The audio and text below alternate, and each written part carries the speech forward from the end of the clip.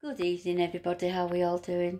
It's not dark in the Colton household. It is. I've got the curtains closed. Bright lights affecting me today. Very light sensitive. But before I get into today's video, don't forget to hit that like button, guys, and the subscribe button and that notification bell if you haven't already. And if you're new to this channel, hi, my name is Kathy. I always forget to introduce myself because if I don't rattle off what I need to say, I get a brain fart and then I forget everything. So I've waited off for doing a video until now because, like I said, my fibro is playing up a little bit today with I don't know why I'm doing this with my hands. Light sensitive, and same with the noise. So I'm very sensitive today, and let me know in the comments below, guys. I do struggle with bright lights, sensitivity. Oh my lord, what's wrong with me? I can't speak. Same with noise. Goes right through, yeah. Anyway, I'm not complaining. I'm just asking. Pardon me. Ooh. Oh, it's been a hectic day. And it's nearly tea time. What you all having for your tea tonight? I'm thinking a bit potato with a bit of beans, cheese. Oh, day one of my diet is going really good so far. I've had 2 Slim Faster milkshakes, and I've had some of these that help with bloating. So I need to take another dose of them. Got one for TikTok shop. I should do a TikTok shopping haul. But I can't do that until I've got some proper money. Because it is pretty expensive across there. So, yeah, diet's going on. I've only had, what I had to eat today? I've had a couple of cookies and a bag of crisps. That's all I've eaten. Usually I'd been eating a lot more than that. Just junk food in general. I've had 2 cups of tea today, so I've cut down. I'm going to say the heartburn's not been there, but I can feel it festing in my tummy. I'll just talk to my neighbour. Well, she's a friend, my downstairs neighbour, and she was talking about some, like, she goes, I felt a bit burny there and a bit, I went, that's heartburn. She goes, are you sure? Because I felt a bit blood. I went, sometimes when you're being sick, and she's pregnant, if you're being sick, you get a bit of bile, you get a bit of blood if you're wrenching all the time. I only know that because that happened to me when I was pregnant with Hannah. Oh Lord, I got scared. But yeah, I said it'll be a bit of heartburn. I need to go and get the stomach hernia checked out, because obviously when your food goes down to your stomach, that bit opens. Is it windpipe, food pipe, what do you want to call it? Opens up, so my stomach goes up. So I'm gonna see if I can get that checked. But the only downfall to that is that drinking that, is it lead or whatever it is? It's white stuff. You like, as soon as you drink it, it goes boom.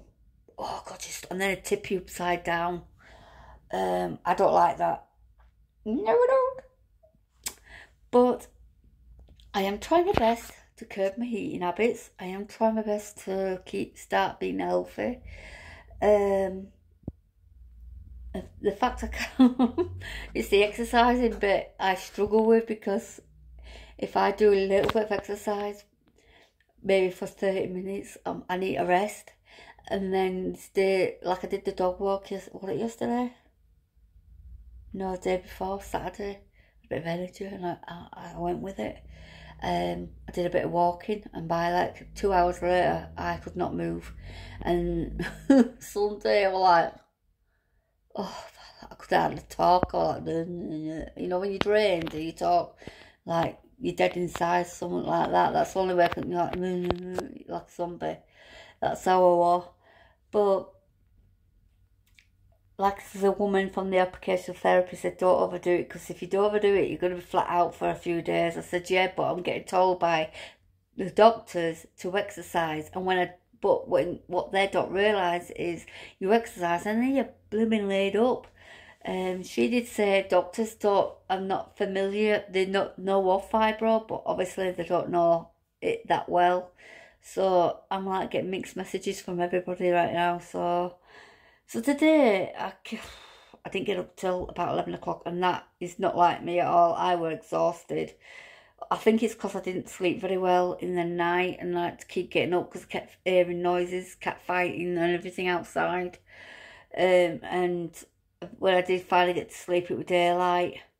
Oh my lord, I need to get some blackout curtains. Now these, now look behind me, meant to be blackout curtains. They're not. Got them from B&M. What's with B&M as well? Charging 25, is it 15 quid per panel or curtain? Jesus Christ. Anyway, guys, I did a live yesterday, so thank you very much for whoever joined. I did have the odd troll coming along, giving their penny worth, but, you know, I just ignored them. That's what I thought about today's video, why I cut out a lot of people out of my life. A majority of them have been family members. And was this weeping brush, just dust it under the carpet.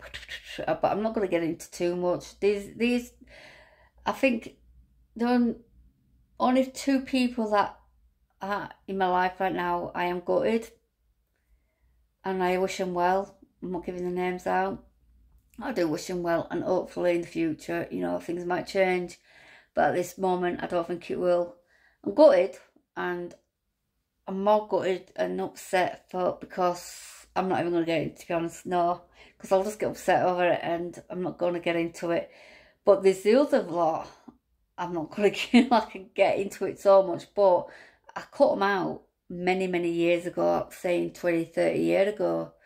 That's before, I think Anna were only a baby, and I just had Thomas, and that after an incident, there was an incident, and I can't get into it because yeah, it was serious. After that incident, I cut them all off because 1, talk crap about you, 2, it hurt my kid and kids and Thomas, and 3, I thought, you know, you get those type of people that tell a story about someone and then they add their bit on, and then a bit more to make it sound juicy, to make that person look bad, but they look like, brilliant. Well, yeah. But something serious happened, and that's the reason why I cut that person off. But I cut majority of them off because I don't want to be around negative people. I'm trying my best to get better mentally so I can do what I want to do career-wise. I don't want to be around people that are just going to drain the life out of you, bring you down, and just use you, you know what I mean? And that, like I said, I cut them off 30 years ago, 20, 30 years ago. But yeah. And these other people, I can't say the names, but for there's an incident happened with one of my kids anyway, so let's just put it that way, and I can't forgive them. I hate them for it. But anyway, I'm not even going to get into that because I know for a fact it'll just, they're saying this, they're saying that. But yeah. And it's not fair on my kids either, me bringing stuff like that up, because it were about a couple of years ago and it happened now. So yeah. So the reason why I cut people out of my life is to save my own dignity, my own living happiness, and